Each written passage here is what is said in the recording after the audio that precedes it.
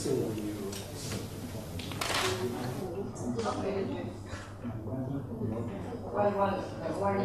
waiting for my presentation, which is really rich of images, I'd like to present myself. My name is Grazia Marini. I am the director of the City Art Museum of the City of Ravenna, and I'm also director of cultural and touristic services in Ravenna, because the Municipality of Ravenna decided some years ago to put together touristic services and cultural services. In the past years, I've also been in charge of the coordination of the bid for the Unesco World Heritage list, because Ravenna is a city inserted into the World Heritage list. And my presentation will be about cultural heritage dialogue and cultural identity. And I'll bring you a case history, the case history of a festival dedicated to contemporary mosaic. But first of all, I have to say that I do disagree with what Professor Naretti said before. Because Ravenna is not a theme park. Not yet. Oh well. Thank you. But the right way. Below the chair, the tipping point is there. At a certain point, it will collapse and you will not understand. I really do disagree with you. I hope not. I really hope not. And I will try to convince you with this presentation.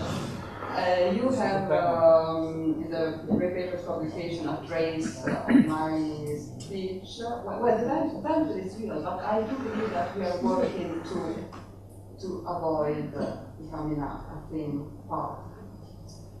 And I really also believe that maybe we have some idea to fight, maybe supporting cultural identity, maybe opening toward the world, maybe networking and exchanging good practices, also taking part in conferences like this. Well, so I have your right style. Okay, so maybe you know Ravenna. Ravenna is an ancient city in the Emilia-Romagna region of the northeast of Italy, on the Adriatic Sea. Ravenna is known all over the world for the richness of the early Christian and Byzantine mosaic and heritage dating from the 5th and 6th centuries. In those times, Ravenna was the main political and cultural center of the West and the last capital of the Western Roman Empire. The last capital of the Western Roman Empire is a very important heritage.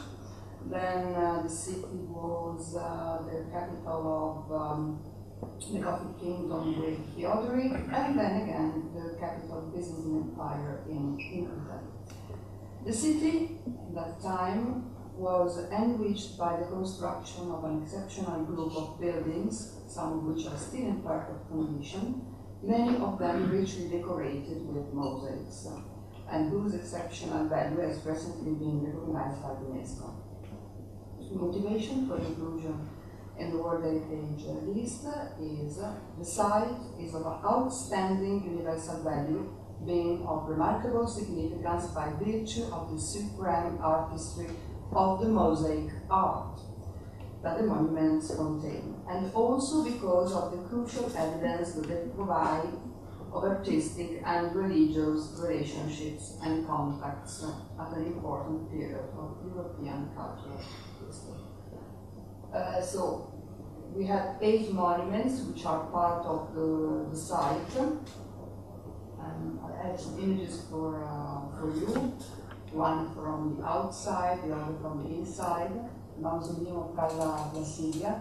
From the outside, you would never imagine the beauty and the richness of the color you can find inside.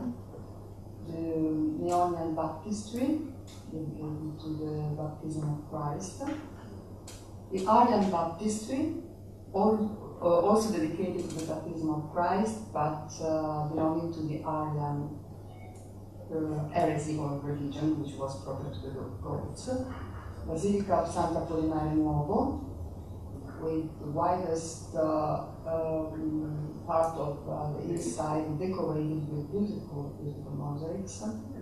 The chapel of the Archbishop inside the Archbishop Palace, Mausoleum of Theodoric, the only one which has no mosaic inside, Basilica of San Vitale, so similar to Hagia Sophia in Constantinople, and Basilica of Santa Apollinare in Classe, where from time to time concerts are held. And this experience is one of the most beautiful experiences you may have in the city of Ravenna. You listen to good music in a place which try to represent paradise, so it's really an experience. And the city is not only an ancient city based on ancient heritage, it's also a contemporary and modern city, a city where the many activities on the art of mosaic create new and original possibilities. This is a fountain made by mosaics. This is an object you find when going out from the Ravenna railway station, taken in a way with an ancient bell tower. Those are modern mosaics in a public park called Park of Peace. This is an homage to a mayor who died very, very young and who started the process to be inside the World Heritage List by Unesco, and its bench and the coat and the book are decorated in mosaic. This is not street art, it's simply public furniture, flower pots made by the school, the artistic school of the city, but decorated with mosaics. And a very important collection of modern mosaics in my museum. But this picture will present you with this contemporary mosaic festival. It's a biennale festival dedicated to art and to mosaic, started in 2009. So we have 4 editions by now. And then we'll try to speak how we are avoiding to become a theme park, working on our cultural identity, because the base, the core of our cultural identity may be traced in the art of mosaic. At least UNESCO said so, and we believe in this. The festival represents an important opportunity to combine the artistic tradition of the city with contemporary and new issues. Mosaic artists were given the chance to express themselves in the most suggestive venues of the city: museums, gardens, religious places, libraries, shops, and open spaces. Mosaics were taken out of their usual settings, churches, schools, and ateliers, and they were integrated in the urban space. During the festival, mosaic artists from all over the world come to Ravenna to exhibit, to study, to discuss, and to share. The festival's aim was to sustain the city cultural identity, to combine it with a deep awareness of the past, but to project it into the future too. So, in the first edition, we promoted new mosaic in the urban landscape in order to turn the city itself into a global and cultural workshop made of contamination, experimentation, and trying to combine with tradition, heritage, contemporary ideas in an international context. Here you have some images with the exhibition Opere del Mondo, Works from the World, in an ancient church, the Church of San Domenico, a central space for creative urban projects. We received mosaics from 24 different countries. Here you find some pictures from the Opere del Mondo. Then we have a tribute to Egypt in our Placense library, books coming from Egypt, inside the Placense Library a solo exhibition dedicated to books, so we had mosaics made by books. Contemporary mosaic artworks were brought into the sacred space of the Garden of San Vitale and into the fluted crypt of the Basilica of San Francesco. New creative solutions were to be admired in the most iconic locations of the city. New mosaic road signs were made and placed throughout the city in order to create a new itinerary between the different exhibition spaces for this first issue of the festival.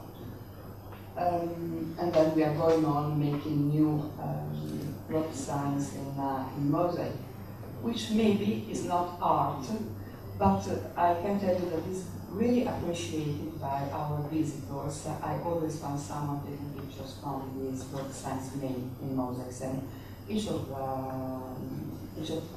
of them is different from the other. So in the first edition, we were looking for the establishment of an artistic and contemporary identity, given expression to it, thank you to the festival. And the aim, the real aim, was to show our art, to share it, and to be proud of it, to be proud of the ancient and of the modern heritage. The second edition took place in 2000. Well, the date is wrong. It was 2011. We had a larger collaboration network with all the cultural institutions of the city and an increased international dimension. So the festival became an occasion to welcome artists and visitors from different countries. Mosaic installations were brought to the renovated Franciscan cloisters. This is an example.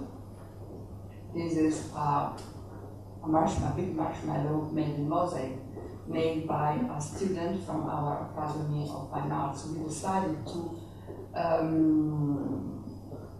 there is a commission selecting the works, and we decided to insert this work, which is very ironic, very provocative, because we have to show what young people is trying to express, even with this ancient art. We paid a tribute to our great Israeli mosaicist Lana Shafir. She was working with many different materials. The mosaics she made are very different from the mosaic you may find in Greece or in Ravenna. She uses fragments of stones and pieces of woods she found in her garden, and she created works of art starting from different pieces of materials. We had this work is a work from a collective of artists. They are very young. It's called Immersion. It is an illusionary soft cloth made by mosaic, which is in an ideal communication. You see it's inside the art and artistry, and it is in dialogue with the Christ being immersed into the Jordan River, being baptized by St. John. So, contemporary interpretation of a very ancient icon. The City Art Museum dedicated an award to young artists making mosaics. The award is called the Premio Gaim, Giovani Artisti e Mosaico. We were running for the competition of European Capital for Culture, and our logo was made. with Mosaic too, of course. And the goal for the competition, which we lost unfortunately, was Mosaic of Sculptures. In the third edition, we organized a conference about teaching mosaics, because teaching mosaics is so important. If you want to have contemporary modern artists, we have to start from their education. We have a beautiful issue of Opera del Mondo. This the blue one comes from the United States, the other one comes from Italy. And we used a beautiful new space inside the city. We paid tribute to an artist from Bulgaria, because Italy and Bulgaria were running together towards the 2019 competition for European Capital of Culture. We received also students from the School of Alexandria, Egypt. And inside the award in the museum dedicated to young artists, we faced new forms of expression. New technologies were adopted in this occasion, like in this case projections, or the use of social network to modulate a new mosaic. This is a work called My Panino by a young artist. She attended the Academy of Art in Ravenna. You were requested to prepare your own panino and to press a button. The button would have taken a picture of your panino, and the picture was launched into an Instagram contest, which was hashtag My Panino, I don't know, what, something like that, and not so technological, but it was very, very interesting. And Franciscan cloisters, which are by the tomb of Dante Alighieri, were completely invaded by mosaics. The tomb of Dante Alighieri is just that way, and we put a new road sign stating that this is the zona del silenzio, the silence zone, because when you are there, you have to understand that you are in front of the tomb of Dante Alighieri. So we ask for silence, and Mosaic and Dante Alighieri, the two most important symbols of our city, are together now. Fourth edition was last year. We used this beautiful palace, which had just been reopened to public use, Palazzo Rasponi del Teste. Just some figures about this fourth edition. Palazzo Rasponi del Teste hosted 11 exhibitions, among which are tributes to France, to French artists. We decided to invite French artists because of what happened at the beginning of last year in Paris. We had this beautiful edition of Opera del Mondo, works from the world. You see some images. We had so many animals represented in mosaics. The pigeon, this is a hen. You may see a little cat on the shoulder of the man who is the artist, in fact, a heron, and landscapes, flowers. This is a representation of the city of Venice according to the vision of the Bulgarian artist Emilia-Romagna. And then portraits, female portraits. Federico Fellini. These beautiful images taken by an old many portraits and people visiting the exhibition. And geometry. Mosaics is often made by simple geometry, and contemporary art may give new interpretations to this geometry. This is for our Greek friends. This is a mosaic coming from a Greek artist. I call Passion. This is a skateboard decorated with mosaics and geometry again. And then we had this exhibition with mosaic soft carpets.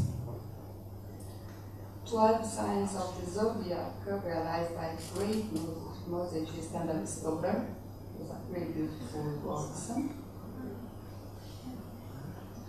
90 mosaic artworks in the shape of light bulbs made of fluorescent material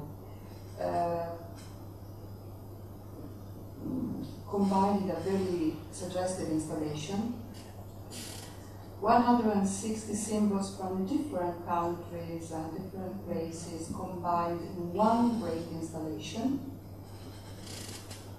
One tablecloth. 25 artworks selected for the new edition of Giovanettisti Mosaico, Young Artist and Mosaic, in the museum. Those are the works which have been awarded. Okay. And 40 images, 40 photographs telling the story of how Balthus signed this mosaic, which is taken by his work. The paintings is in Paris. The mosaic is in Ravenna. During the festival, the mosaic was in Expo in Milan. And 21 art books, those are works of art in the shape of a book inside a library.